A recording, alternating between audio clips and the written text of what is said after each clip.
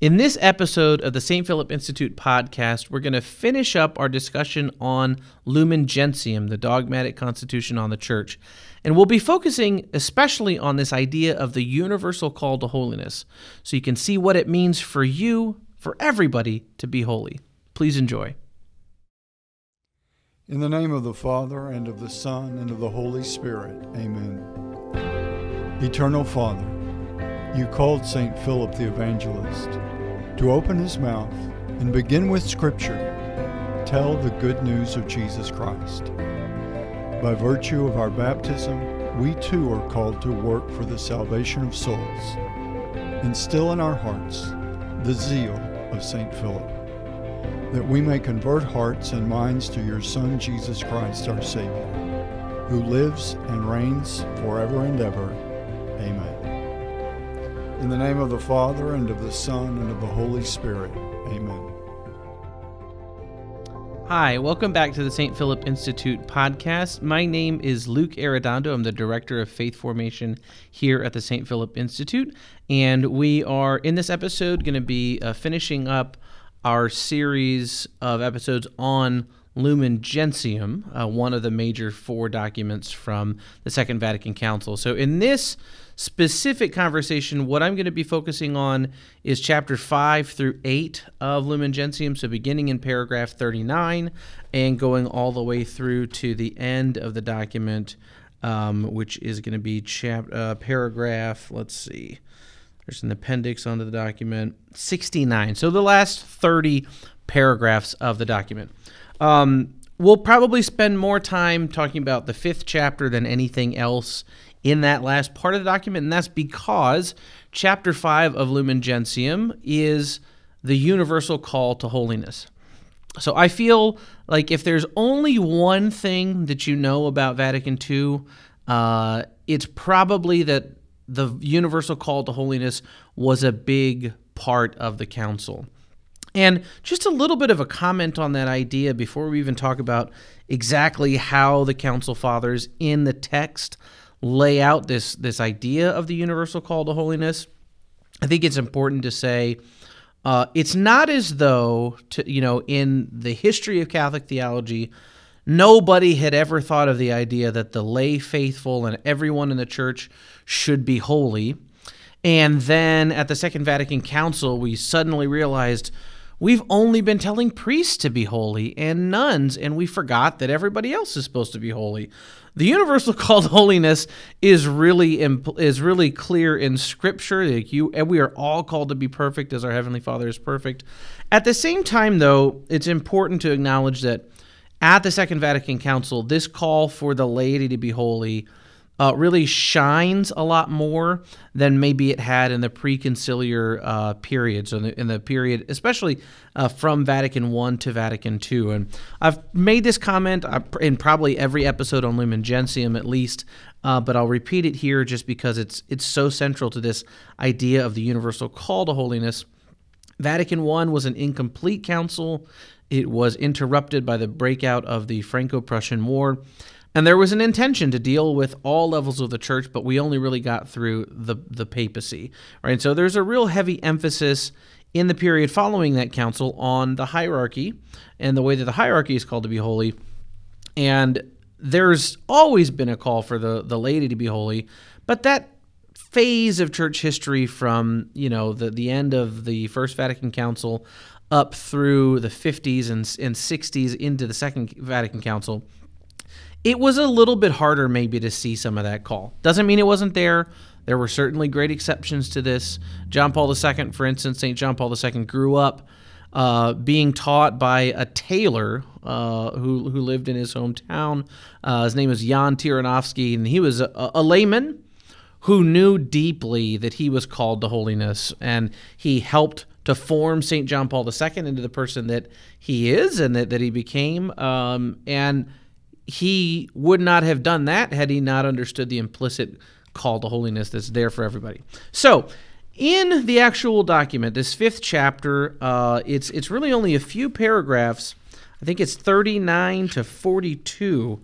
So very small in terms of the number of words, but huge impact on the way that the Church sort of understood what evangelization was for, and that everybody was called to holiness. This maybe got through better than anything else from the council, and we should be glad because of that.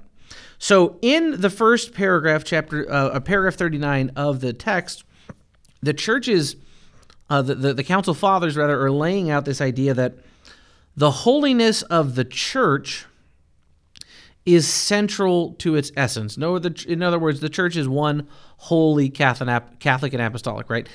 The church itself is holy.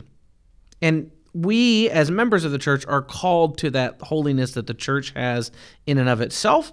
The church is supposed to be a spotless bride, so there's this reference to Ephesians 5, where St. Paul is describing the church as being kept holy and blameless and spotless because it is the bride of Christ. So I want to read just this really brief excerpt from paragraph 39, so you kind of get a sense of, at the beginning of laying out this argument, what does the council say? This holiness of the church is unceasingly manifested and must be manifested in the fruits of grace which the Spirit produces in the faithful. It is expressed in many ways in individuals who, in their walk of life, tend toward the perfection of charity, thus causing the edification of others. In a very special way, this holiness, the perfect holiness of the church, appears in the practice of the councils customarily called evangelical. Evangelical councils mean poverty, chastity, and holiness. Poverty, chastity, and obedience. Sorry. Poverty, chastity, and obedience are the evangelical councils. So this holiness that everyone is called to is manifest in a special way through those evangelical councils. Then I'll read this one more sentence and then offer some comments and some context here. This practice of the councils, under the impulsion of the Holy Spirit, undertaken by many Christians, either privately or in a church-approved condition or state of life, gives and must give in the world an outstanding witness, an example of this same holiness. So what the church here is trying to describe and explain is that as members of the church, we're called to perfect holiness because the church is holy. We participate in that by being members of the church, and we receive grace to help us do that. There is a link here, as in a lot of other parts of the council documents that we've explained here on the podcast and others that we won't get to, between the holiness of an individual and evangelization or witness. So there's an emphasis here on being holy because that's what we're called to be, and on the fact that when we cooperate with Christ, when we live a true life of charity, we offer edification to others. And in a special way, when someone takes on the evangelical counsels of poverty, chastity, and obedience, they give the world an outstanding witness and example of the holiness that we are all called to. Okay? And Christ, in fact, calls his disciples not just to holiness, but to perfection. That same goal is made to us. The council, though, affirms we're not alone in trying to live out this quest. So it's not just up to us as individuals by our own might to achieve holiness. Rather, God sends us the Holy Spirit in our baptism and in confirmation, so that with the gifts that he's given us, we can then hold on and complete in our lives the holiness that we've received. So it's both something that we receive and something that we have to sort of participate in and cooperate in. In this chapter on the universal call to holiness, there's interesting discussion about a lot of individual groups. So there are, and it's something worth reading for yourself. We don't have time to read the whole thing. There are specific tasks that the council calls bishops, priests, deacons, parents, widowed people, single people, and even those who work in manual labor and those who are in poverty, right? Sort of specific kind of special little tasks of holiness that are given to these different groups. And then after going through each of these individual groups, it kind of gives a summary statement of what is true for everybody. So this is the instruction that is given to all of those groups, to everybody. This is paragraph 42 of Lumen Gentium.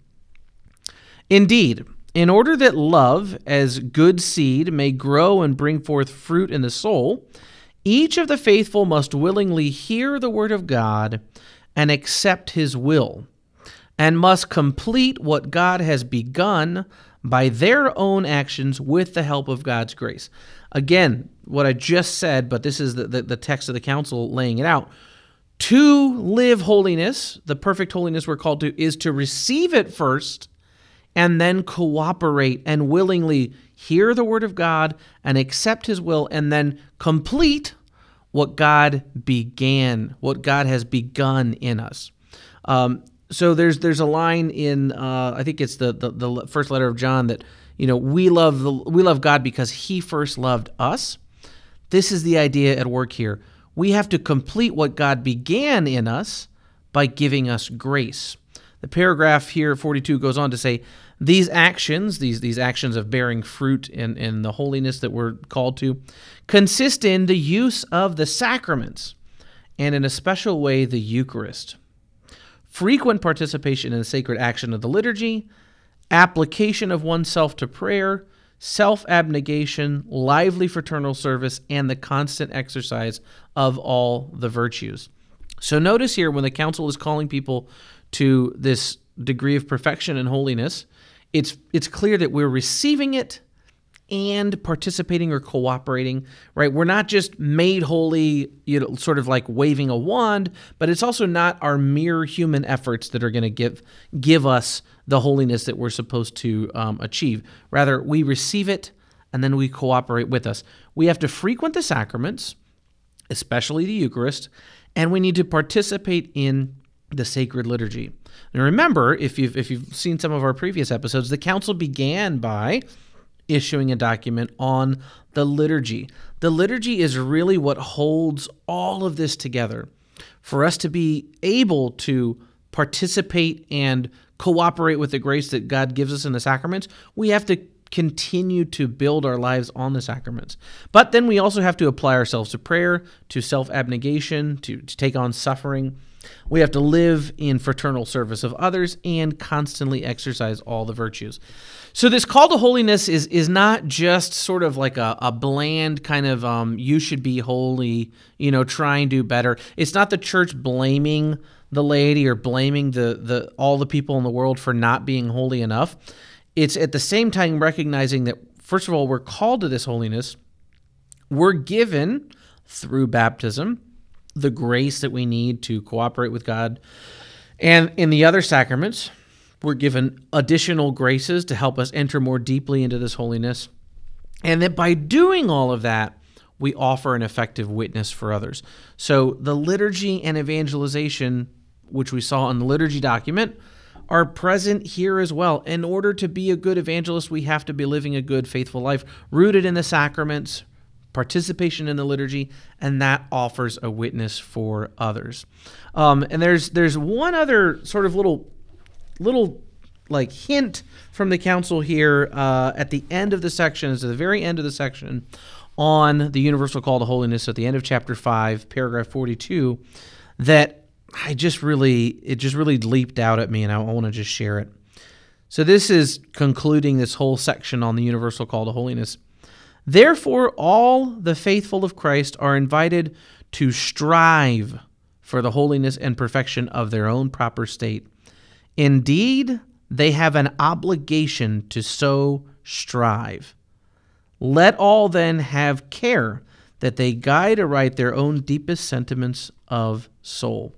And I like this idea of striving, of like really making an effort, and not just sort of whimsically hoping that we become holy, right? And we see this in a lot of like our human endeavors, like, man, I hope that I can save money. I hope I can live within my means. I hope I can lose weight or whatever. But if you don't take concrete steps in that direction, if you're not really engaged in this striving, you're not likely to see any change.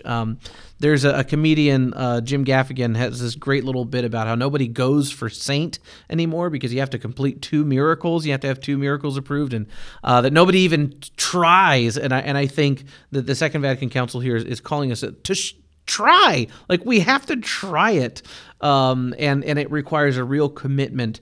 Just as much as God's giving us the grace we need, we've got to be actively engaged in that struggle. All right, so that's, a little bit here about the universal call to holiness. The next 2 paragraphs, chapters of the document, there's a chapter on religious, and that's chapter 6, and then chapter 7 talks about the eschatological nature of the pilgrim church and its union with the church in heaven. So I want to give you some comments here on the role of religious.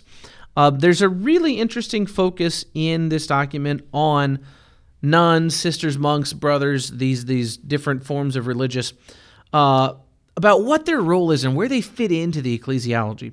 The council's really clear that a monk or a nun is not like some halfway point between being a layperson and being a priest, right? You can be a monk, right, and not be ordained. And if you're a nun, obviously you're not ordained. But so it's not that there's like ranks. Like, we got lay people, and then we have, the ordained ministries of deacon, priest, and bishop, and then sort of in the middle here is the religious. Rather, the council says there's actually people who are religious that are in the lay state, properly speaking, and others who are in the clerical state. In other words, ordained people, priests and deacons, bishops, who are also members of religious orders, or lay people who have taken these vows for particular purposes. So it's not an intermediary halfway point between being a layperson and being a cleric, but rather it's its own thing. And I think as Catholics, we don't tend to have as deep of an appreciation as we ought to for the role of religious in the church. But the council lays out a few particularly important reasons why the religious matter so much. One thing is, religious give us this really critical witness to the presence of the kingdom of God and to the fact that the kingdom has already begun. There is tremendous evangelical witness in just seeing religious, seeing monks and nuns and brothers and sisters, right? Just the way they dress, the way that, some of the men, the practices that they take with their hair, shaving their head or having long beards or wearing the sandals or being barefoot. I mean, just to see a religious immediately has an impact. It's still, and I think that's a really fascinating thing. When the council, was taking place, there was probably numerically a greater presence of religious, but people sort of took it for granted. Maybe there wasn't as much of a, sort of being awestruck by seeing a religious. Today, I think that witness might even be stronger than it was at the time of the council. And it's precisely because the world needs the witness of religious that the council says we should not consider them to be people who have removed themselves from the world. So sometimes you'll meet people who will say that, a monk or a nun, like, they're not doing anything for the world. They've taken themselves out, and they're just sort of letting the problems go by. They're not participating in the world anymore. They've just sort of said, I'm out. Everything's crazy. I'm out of here. But there's something really interesting about that, about that the church sort of says in this document that's not really accurate. So this is what the council says, the way that the text puts it. Let no one think that religious have become strangers to their fellow men or useless citizens of this earthly city by their consecration. For even though it sometimes happens that religious do not directly mingle with their contemporaries, yet in a more profound sense, these same religious are united with them in the heart of Christ and spiritually cooperate with them. So there's this real understanding that religious, even if they're, in a Trappist monastery or a Carmelite monastery and they're cloistered, they are more deeply united to us and more deeply present to the world than maybe all of us who are caught up with the regular hustle and bustle of our daily lives and the news cycle and all of the myriad of things that we have to concentrate on, right? This is what St. Paul says, that, if you're devoted to Christ alone, your heart is undivided. The religious have this way of not necessarily needing to be in the midst of everything to still be deeply present to everything. People talk that way about Mother Teresa, that if you met Mother Teresa, she had so many things going on, so many responsibilities, yet you felt like you were the only person in the world that mattered, or even that existed when she spoke to you, when she looked at you. And this, I think, is really a really profound way of seeing religious. There's also this idea that the religious show us the kingdom of God. So the paragraph 44 says, the profession of the evangelical councils, and again, that's poverty, chastity, and obedience, this profession appears as a sign which can and ought to attract all members of the church to an effective and prompt fulfillment of the duties of their Christian vocation.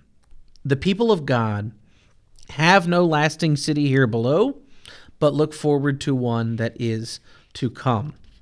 And nuns, monks, sisters, brothers kind of really make this clear for us, that the world is not our final stop.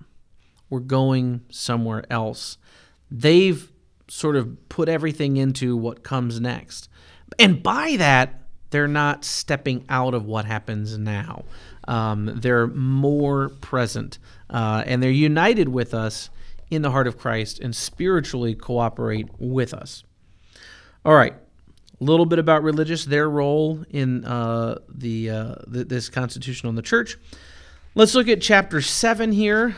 Just a few comments on the eschatological nature of this is a really long title of the chapter. The eschatological nature of the pilgrim church and its union with the church in heaven.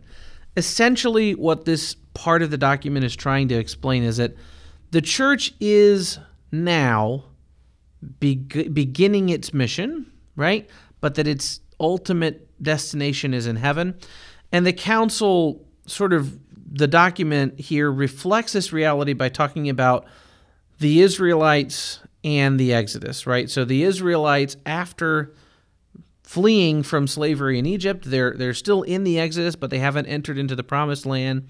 And that's sort of an image for the church now. Like, we're out there and we're journeying toward God. We will not finally reach our destination until the end of times. And so there's this sort of temporal dimension to the church. We are here now. We do have real struggles and problems, but that's not our final destiny. That's not finally where the church will be located. The true destination for us is the new promised land, the New Jerusalem.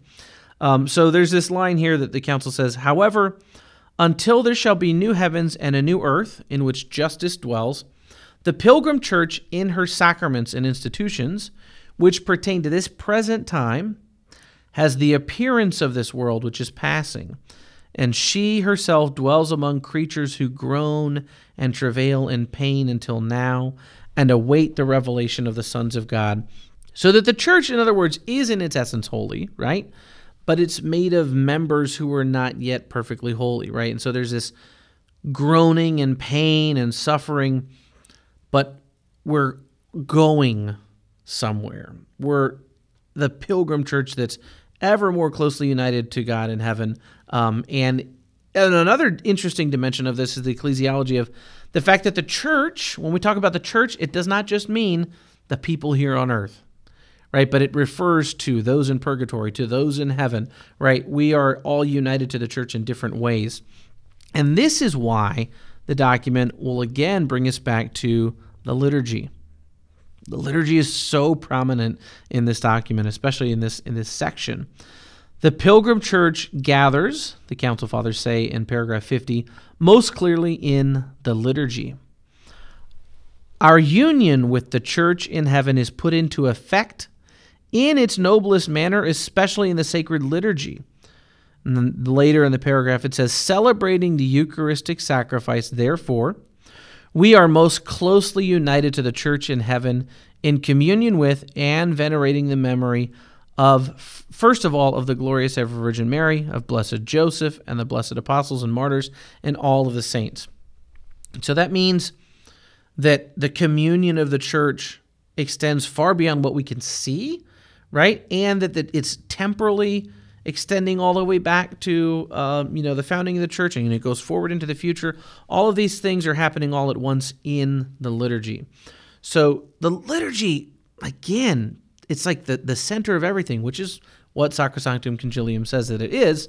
But here, in specifically referring to the call to holiness and looking at the different functions of different members of the church, everything feeds into the liturgy. When we are participating at Mass frequently, when we are devoted to the Eucharist, it's going to be easier for us to be a witness.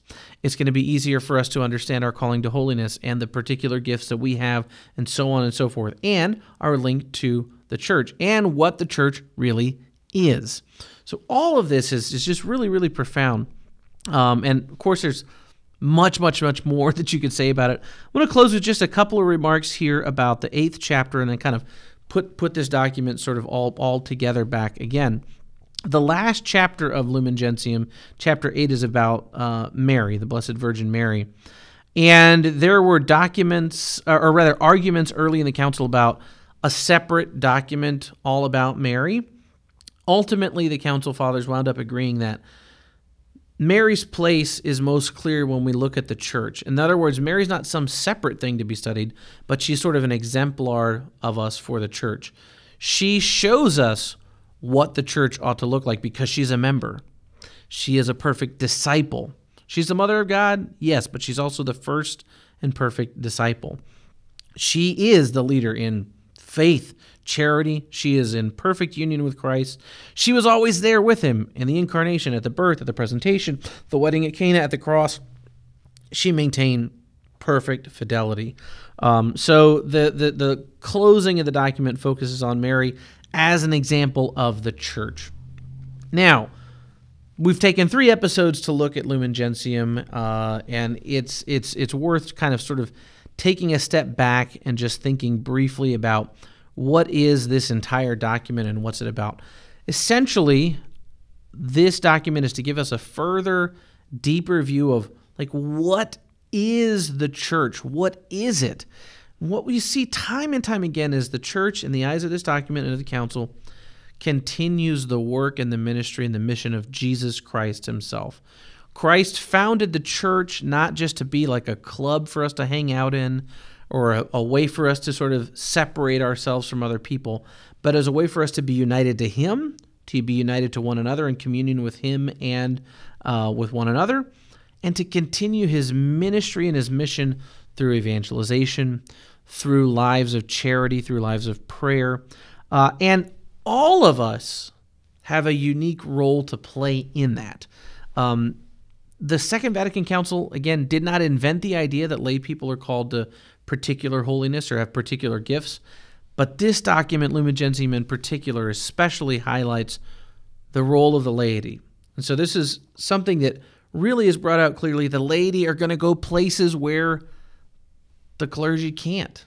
They're going to be at the supermarket, at a sporting event, in businesses, in schools. And there we can be a light to others. We can participate in the mission of Christ by being witnesses, by being evangelists, both by the way that we live our lives, the act of charity that we practice, by our interior piety, by our own devotion to the sacraments, but also by the witness that we give, the teaching that we can provide, the clarity, the answers we can give to people who we're not going to ask those questions to anybody else. So there's a really an elevated sense of how important the laity are here that, again, surely exists prior to Vatican II, but is brought out with a really particular clarity in this document.